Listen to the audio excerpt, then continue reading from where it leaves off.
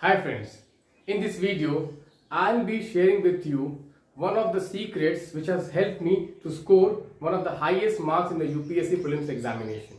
You can see here in the year 2016 I scored 144.66 marks in the prelims examination, and again the very next year in the year 2017 I scored 138.66 marks in the UPSC prelims examination. Both these years my marks were more than 30 marks than the prelims cutoff. Let me tell you frankly that in UPSC prelims examination you cannot succeed just by hard work, just by knowledge. You need to know some of the advanced option elimination techniques also.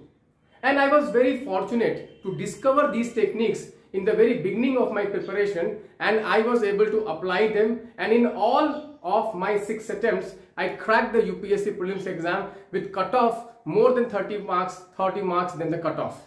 My average score in the UPSC prelims exam has been around 125 marks.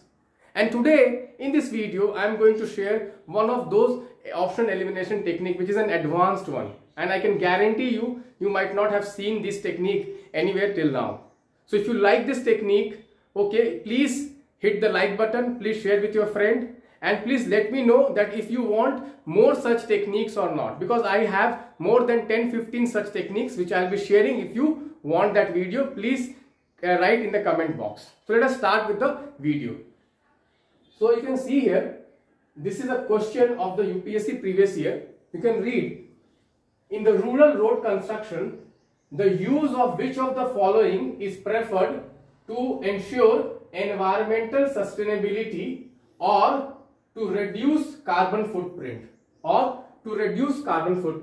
So if you see the option, okay, we will see that many of these things we don't know. If you read the options, first statement says that copper slag, second statement says cold mix asphalt technology, third statement says that geotextile, fourth statement says that hot mix asphalt technology, and the fifth statement says that Portland cement. Okay, so like a common UPSC aspirant might not know many of these terms.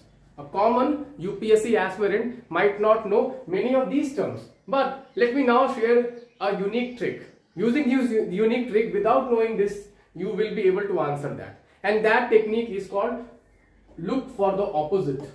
Look for the opposite.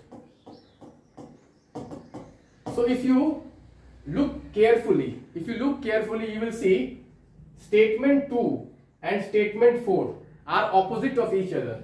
Statement 2 says cold mix asphalt technology, and statement 4 says hot mix asphalt technology. So obviously 2 and 4 cannot be true together because they are opposite of each other, so the impact cannot be the same. Okay, so we can say safely that any option which has 2 and 4 together can be eliminated. Still we do not know which one is the correct one, but we know that 2 and 4 cannot be together. So we can easily eliminate the option which has 2 and 4 together. So we can eliminate B. So we are left with A, C and D.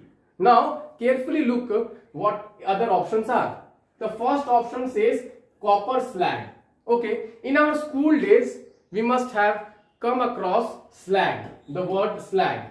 Slag is what? Slag is the waste product of the smelting process. Okay, in our like science books and in science lectures in the school days we must have heard about. So we know that carbon footprint, reduce carbon footprint. Okay, so when we say that reduce carbon footprint, so that is the best way to reduce carbon footprint is what? The best way to reduce carbon footprint is what? To use waste product, to recycle something. That will reduce the carbon footprint. This is a common sense. This is a logic. Okay, whenever someone says that to reduce carbon footprint, this means when we are able to use anything which is waste, this obviously will reduce the carbon footprint because we are going for recycling. Okay, reuse and recycling. So one has to be in the answer. So you can see here that okay, either the answer can be 1 and 5, or the answer can be 1, 2 and 3. Or the answer can be 1, 2 and 3. Here also again you apply this technique, look for the opposite. Generally, I have seen the trend in the UPSC examination that whenever there are two statements which are opposite of each other, at least one will be in the answer. At least one will be the answer. So we can easily say that either 2 or either 4 has to be in the answer. So the answer is safely 1, 2 and 3. The answer is safely 1, 2 and 3. If you really like this, if you really like the arguments, if you really like the trick, if you really like the strategy which I have shared with you, please hit the like button. Please hit the like button. I will again repeat. You see here, the rule says that look for the opposite. Look for the opposite. So there are two statements which are opposite of each other, and the second part of the rule says that at least one of this opposite must be in the answer. At least one of this opposite must be in the answer. So either 2 or either 4 has to be in the answer. So answer has to be either A, B, C. Okay, answer will never be D. And out of that we have already eliminated this. So we are left with only option A.